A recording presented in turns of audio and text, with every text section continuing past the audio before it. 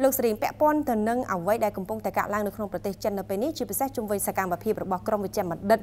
ផ្នែកសុខាភិបាលរបស់ប្រទេសចិនបើតាមនាងខ្ញុំដឹងឬក៏តាមដានកន្លងមកនេះកន្លងមកជាពិសេសនៅក្នុងពាក់កណ្ដាលខែកុម្ភៈកន្លងទៅនេះប្រទេសចិនក៏បានប្រកាសថាខ្លួនគឺបានប្រើវិធីព្យាបាលនៃអ្នកជំងឺ COVID-19 ដោយប្រើប្រាស់នៅវិធីព្យាបាល plasma ឥឡូវនេះខាងក្រមវិជ្ជាបណ្ឌិតរបស់ប្រទេសចិន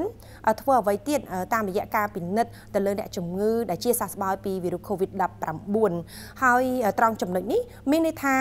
ការព្យាបាលដោយវិធីប្រើប្រាស់ plasma នេះវាលែងមានប្រសិទ្ធភាពហើយឬក៏យ៉ាងណាចា៎តាមពិតទៅបើតាមការអះអាងរបស់អង្គការសុខភាពពិភពលោក WHO ក៏ដូចជាក្រុមអ្នកជំនាញខាងសុខភាពរបស់ប្រទេសចិនបានអះអាងថាការប្រើប្រាស់ឈាម plasma ដែលបូមចេញពីសរីរាង្គរបស់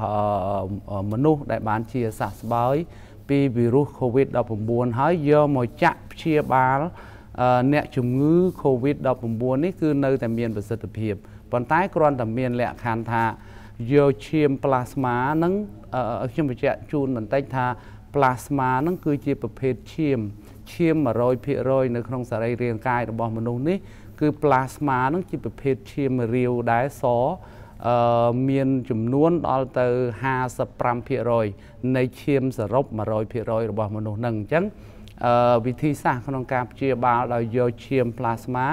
ពីមនុស្សដែលជាសះស្បើយពីវីរុស COVID-19 ហើយយកទៅចាក់ព្យាបាលអ្នកជំងឺវីរុស COVID-19 នេះគឺនៅតែមានប្រសិទ្ធភាពតែគ្រាន់តែមានលក្ខខណ្ឌនឹងត្រង់ថាប្រសិនបើជំងឺវីរុស COVID-19 នៅក្នុងរាងកាយមនុស្សមានលក្ខណៈទុំជោឬក៏មានស្ថានភាពធ្ងន់ធ្ងរទៅហើយនោះ plasma របស់មនុស្សជានេះគឺมันអាចយកទៅព្យាបាល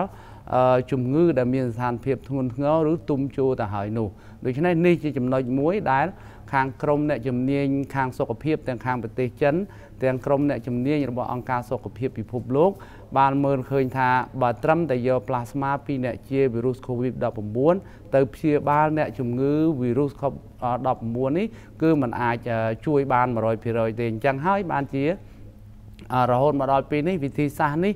គឺត្រូវបានចាត់ទុកថានៅតែមានប្រសិទ្ធភាពដដែលប៉ុន្តែគ្រាន់តែមានលក្ខខណ្ឌពីព្រោះប្រសិទ្ធភាពបែបនេះគេធ្លាប់ធ្វើទៅហើយកាលពីឆ្នាំ2015និង2016ទៅលើអ្នកជំងឺអេបូឡានៅតំបន់អាហ្វ្រិកមានសាធារណៈនៅតំបន់អាហ្វ្រិកនោះមានសេរ៉ាឡេអូនជាដើមហ្នឹងគឺធ្វើបានមានប្រសិទ្ធភាពដែរដោយឡែកគោលដៅសំខាន់របស់ក្រមអ្នកជំនាញខាងសុខភាពរបស់ប្រទេសចិននៅបច្ចុប្បន្ននេះគេស្វែងរកស្រាវជ្រាវអភិវឌ្ឍឱសថនិងវ៉ាក់សាំងថ្មីវិញពីព្រោះនៅពេលបច្ចុប្បន្ននេះវិធីសាស្ត្រនៃការព្យាបាលចំពោះអ្នកជំងឺដែលបានឆ្លងវីរុស COVID-19 នៅជុំវិញពិភពលោកគឺត្រូវបានធ្វើទៅតាមជំនាញទៅតាមឯកទេសទៅតាមអាការៈនៃអ្នកជំងឺមួយទៅតាមប្រទេសរៀងៗខ្លួនដោយមិនមានការចងក្រងដោយមិនមានការសហការឬក៏ចេញជាសេចក្តីប្រកាសរួមពីសំណាក់អង្គការសុខភាពពិភពលោកទេអញ្ចឹងហើយខាងក្រមអ្នកជំនាញរបស់ប្រទេសចិនហ្នឹងកំពុងតែស្រាវជ្រាវរកឱសថឬក៏វ៉ាក់សាំងយ៉ាងមមាញឹកមែនទែនក្នុងការព្យាបាលឲ្យចំទៅនឹងវីរុស COVID-19 ដែលបានឆ្លងទៅដល់មនុស្សនៅ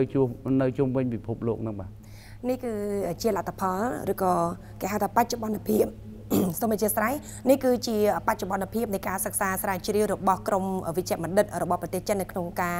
ធ្វើយ៉ាងណាស្វែងរកនៅវិធីព្យាបាលផ្សេងនៃអ្នកកើតជំងឺ COVID-19 នេះអរគុណលោកស្រីសម្រាប់ការចូលរួមនៅក្នុងថ្ងៃនេះចា៎បាទអរគុណបាទ